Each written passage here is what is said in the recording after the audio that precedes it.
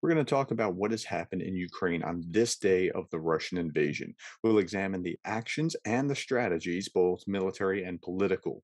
Now, if this is your first time watching, my name is Darren Gertis. I'm a professor who has built multiple leadership programs at Charleston Southern University. So, we'll also view these events through the lens of leadership. And I also wrote a book about Zelensky called I Need Ammunition, Not a Ride, and you can find it on Amazon. Okay, it's day 110, 110 days of this thing. And I think Zelensky's summary of it in his speech today was about as good as I'm going to do of just trying to paint a picture of what has happened through the war. So I'm just going to go through the highlights here. He said this, quote, "Today is the 110th day of our defense. And when you say that, the 110th day, you realize what a great path we have covered. The enemy was driven out of Zitomir. I don't know if I'm pronouncing that right. I'm sorry. Kiev.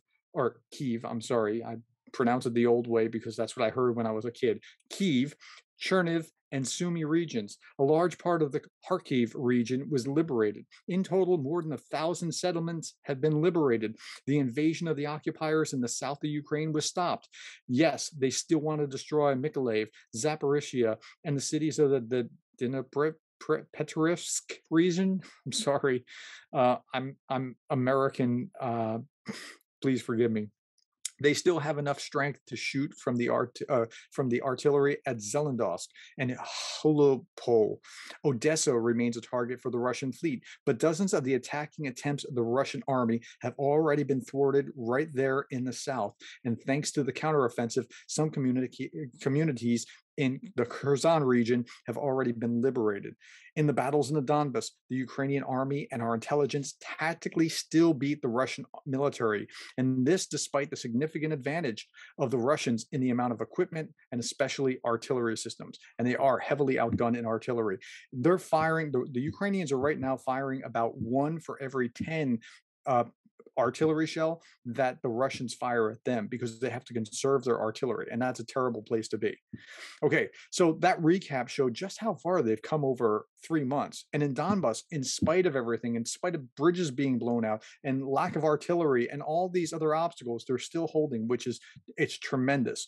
Zelensky had this speech about a month and a half ago where he said, "Our brand is bravery." He's right. I mean, I have nothing but high marks for Zelensky as a leader or the Ukrainian people as being brave and standing up and defending themselves.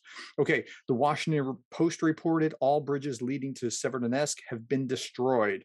And if that's right, then there are in a world of hurt, being pretty trapped in Severodonetsk. The UK Ministry of Defense said that over the coming months, river crossing operations are likely to be amongst the most important determining factors in the course of the war. Who would have thought rivers are the most important factor in the course of the war?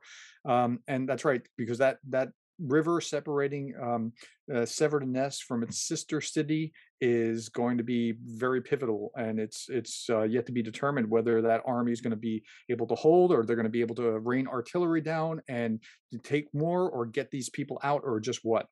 Zelensky spent the rest of his speech addressing the occupied Ukrainians of various cities, and this was a great message.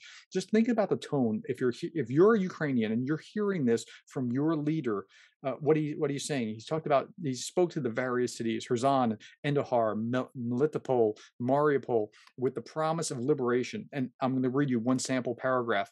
He said, "We will come to Mariupol and we will liberate the city for the third time. It was liberated from the Nazis in 1943 by a brilliant operation. In 2014, on this day, June 13th, thanks to the courage of our Azov and other units, Mariupol was liberated for the second time, liberated from the militants who at the time were not yet fully aware of what the Russian state was sending them to. And now they see it all. They see it burn Mariupol. They see why Russians came there. But we will not allow them to make the city dead. We will return it, definitely." Like, that's a great speech. And that's exactly the tone that you need to hear from your leader in this kind of circumstance. So in Melitopol and another city, the occupying Russian authorities, and I'm quoting now, according to the Institute for the Study of War, the Russian authorities may have staged false flag attacks in Melitopol and Berdansk on June 12th, that's yesterday, likely to accuse Ukrainian partisans of targeting civilians. So they're deceitfully trying to create a trumped up thing. Oh, see, this is what they're doing, so we need to clamp down. It's all bad.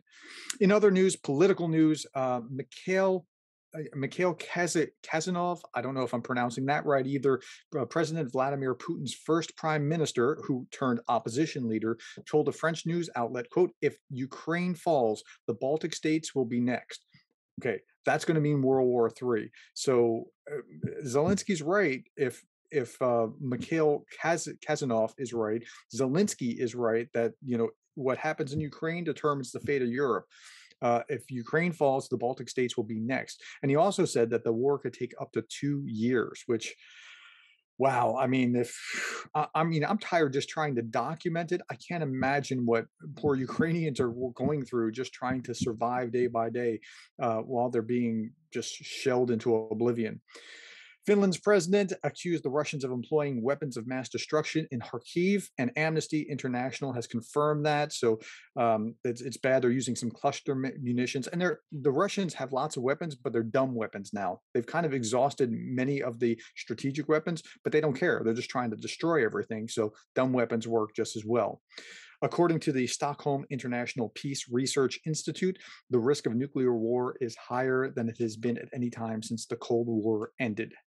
That's a terrible place to be. I don't think I agree with the American intelligence estimate that we don't think that that's going to happen, but we are closer than we have been in a long, long time. Okay, that's it for today. Come back for day 111 tomorrow. Hey, if this video was helpful, hit like to help others find it in YouTube's algorithm. Subscribe so that you can stay informed. And one more thing, if you are moved to contribute to the humanitarian aid for Ukraine, I have a link below for Samaritan's Purse. If you want to give, be sure to give only to reputable organizations. There's a lot of scammers out there.